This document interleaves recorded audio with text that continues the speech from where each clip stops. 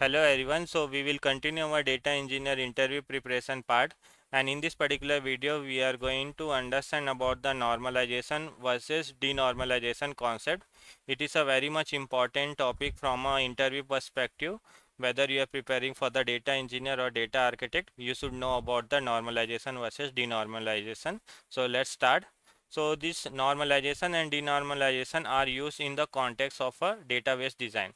So whenever you design your database, like whether you want your data to store into the one table or you want your data to store into the multiple table, like how actually you want to design your database, in that context this topic is very much important. So let's understand what is a normalization, what is a denormalization, and when actually we should use. So let's take one example and let's understand. So I will show you one of the table. Now let's understand what is a denormalization and what is the normalization. So you can see right side is the example of a normalization. In this case, what generally happens, we try to store our data into a multiple table. You can see we have a one customer table. This customer table will store all the customer related details. Similarly, we have a product table that will store the product related details, and we have a order table, we have all the order related details. In the case of the normalization, what we do, we try to split our data into a multiple table. That's how actually we store. Now in this case of the denormalization, what happens, we store all the data into a single table. We store our all the data into a single table. You can see customer name, customer address, their product details, their order details, everything we have stored into the single table only in the case of the denormalization. Now in the case of the denormalization, what happens, redundant data generally you will see redundant data generally you will see, or you can see you will see a duplicate data, let's take with the example.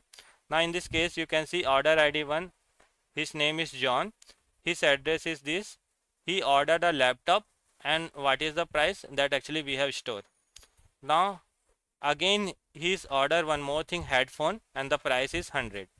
Now in this case what actually happening, whenever he is doing any order, again and again his customer name and his customer address, this is the redundant data, right? This is the duplicate data. Again and again we are storing this data. In this case what is happening, our storage is increasing, storage is increasing because of the duplicate data, redundant data.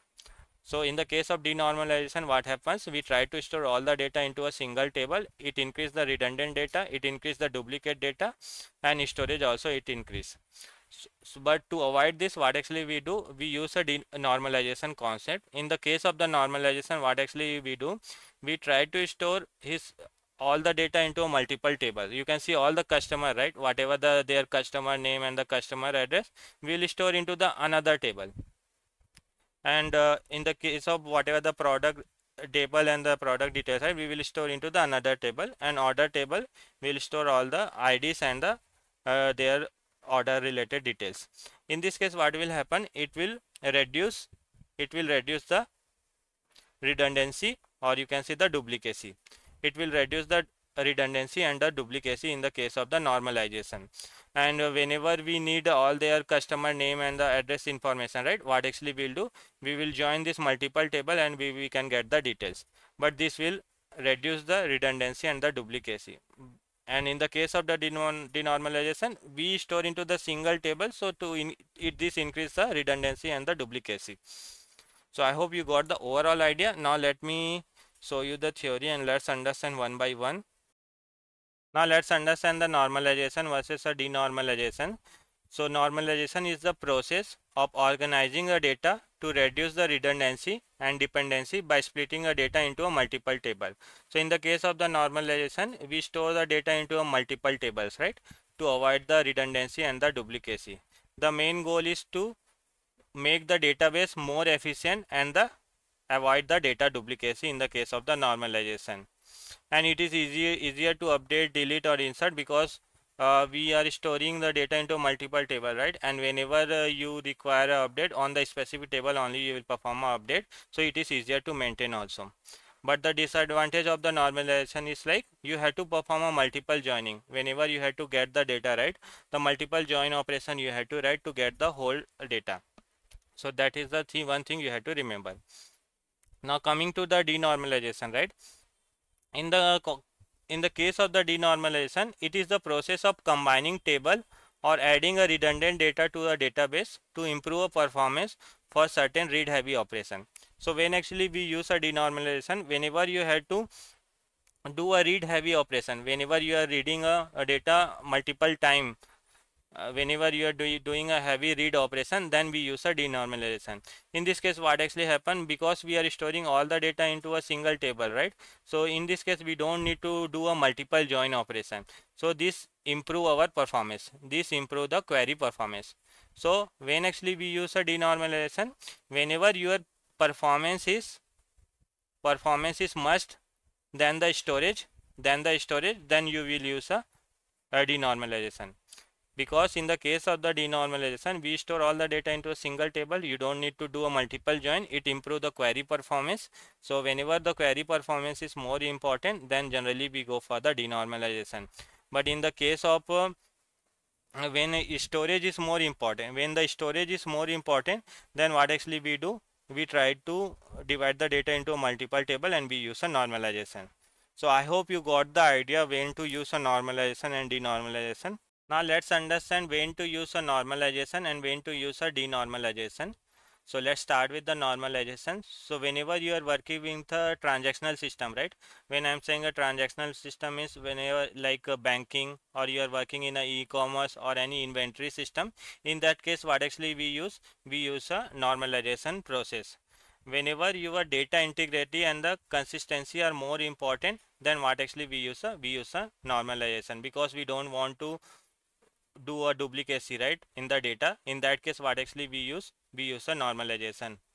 Whenever the storage efficiency and data updates are more frequent, so whenever you are working and suppose in this case multiple updates is happening, like the frequent updates is happening, in this case what actually we do? We use a normalization constant, because it actually helps. Whenever the more frequent update is happening, in that case also we use a normalization.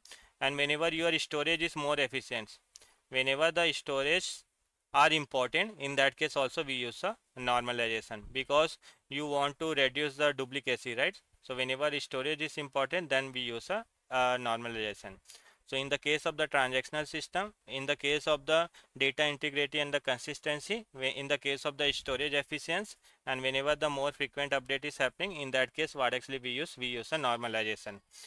Now let's understand when to use a denormalization. So whenever you need to optimize your query performance, means you don't want to do a multiple join operation, right? So in that case we use a denormalization concept.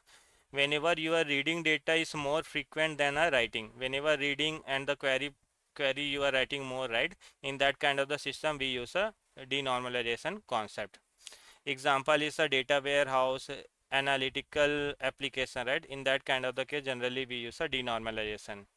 When your storage is less concerned and the goal is to speed up your query, in the case what actually we use a denormalization. In the case of denormalization, we do a less join operation. But in the case of the normalization, we perform a multiple join operation. So this multiple join operation becomes a complex query, but in the case of the less join, it will be a simple query. And whenever your storage is not concerned, then in that case what actually we use a denormalization. So I hope you got the idea, and that's it in this year.